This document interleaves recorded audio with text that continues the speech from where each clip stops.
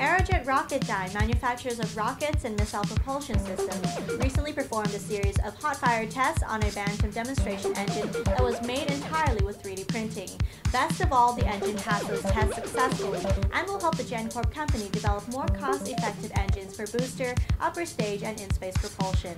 By additively manufacturing aerospace components such as the Bantam engine, manufacturers can create complex, efficient designs while reducing the number of separate moving parts. This engine, for example, is normally made up of dozens of parts, but in the case of the 3D printed upgrade, there are only 3 separate components.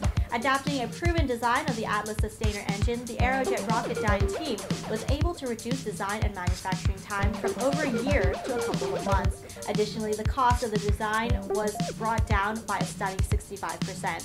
The 3D printed baby Bantam, standing at the lower end of the Bantam family's thrust range, uses liquid oxygen and kerosene to produce a thrust of 5,000 pounds, compared with the farthest thrust ranging engines, which use various fuels and thrust up to 200,000 pounds.